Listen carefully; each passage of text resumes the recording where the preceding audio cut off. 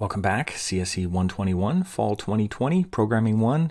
We're working on list exercises, and this is another intro exercise to lists, and it's called Sum of Negative Numbers. It sounds pretty exciting. What we're going to do is we're going to sum up negative numbers from a list of all kinds of numbers, positive and negative, and then we're going to sum them up and get their average. So we're going to use a sum function, a len function, and we're also going to use an append method to create our negative numbers list that we pull from our nums list. So that sounds exciting. Let's just get started.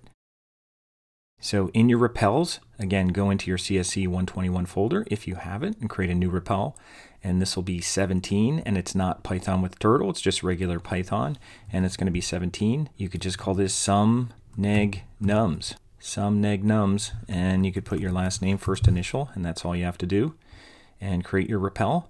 And I'm going to close this up, and the first thing you could do here is create your nums list. And we're just going to do this manually, so sometimes I give this to you, but we'll just create a nums list. And you could use anything for this, but if you want to do this, at least it'll follow the video. So we're going to actually create this.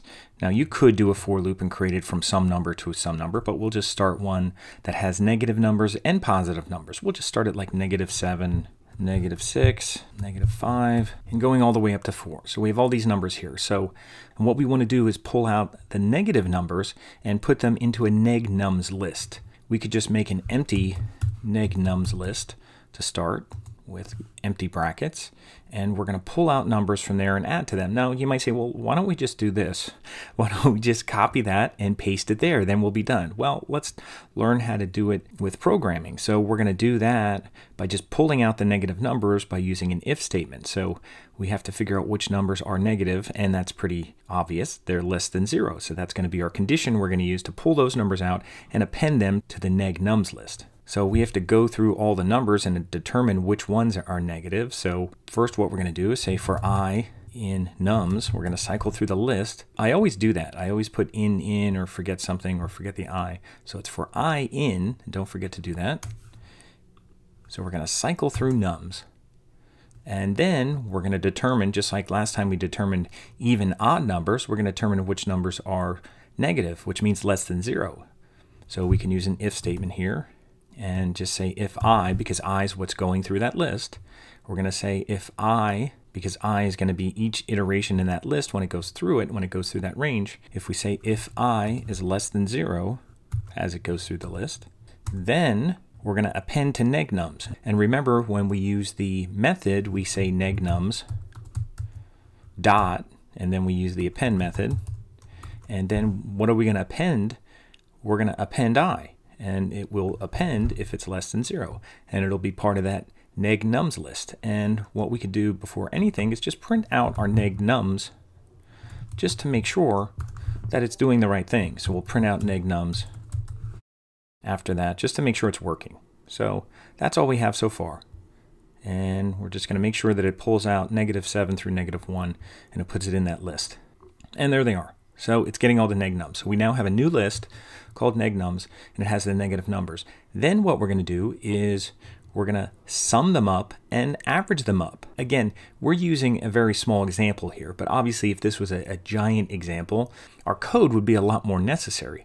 Certainly we can add up ourselves, but if we had a giant list, that would be very hard to do by eye, and the chances of making mistakes would be a lot more. So it's 28, so this adds up to -28. And then we're even going to get the average, which is going to be these average numbers here, which is basically going to be 28 divided by how many numbers that are here, which is the length, which would be 7. So obviously the average here would be somewhere in the middle, -4. So that's what we're going to do next, and we're going to print them all out. So let's print out the sum of the neg nums, and that's easy enough. We could just go over here and say print, and we're going to use the sum function, and we could do this inside the print parentheses. We'll say print sum, and then it's just going to be the sum of neg nums, which should come out to like -28. So we're just going to print out the sum of neg nums, and then we're also going to print out the average. And the average is going to be, now you can make a variable here if you just want to say, instead of trying to put everything in a print statement just like we did here, you could say average equals, and it's going to be the sum of neg nums divided by the length of neg nums, which is len. And it's, again, these are built-in functions. Sum and len are built-in functions, whereas append is a method of lists. But we can use sum and len on lists, and we're just going to put the list names in here, and we should come out to something like -4 should be our average here. Now we'd have to print out average. And again, we're just trying out some stuff here. So we have our list of numbers, positive and negative. We have an empty list that's waiting for negative numbers. This for loop is just checking to find all the negative numbers, and then it's going to append them to that list. And then we're just printing out the neg nums just to make sure we have it. And then we're going to print out the sum of the neg nums. We don't even have to print out the sum of the neg nums, but we can do that just to make sure we're doing everything okay. So we have 3 print statements. We're going to have the neg nums list. We're going to have the sum of them, which should be like -28. And then we'll have the average, which should be -4. So we're just making sure everything's working here, that we're doing this with a very small example. So let's check it out. And we have -28, and you could always put, you know, some kind of string in here to make it look a little bit nicer, but that's all you need for now.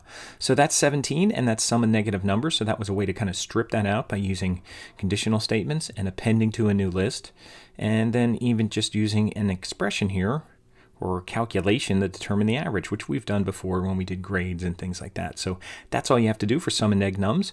Once you're done with this and you get this set up, just share it. Scroll down, copy the link, and then you're going to add a comment and insert that link into your assignment in Unit 14 for Fall 2020. So we'll move on with some more list exercises.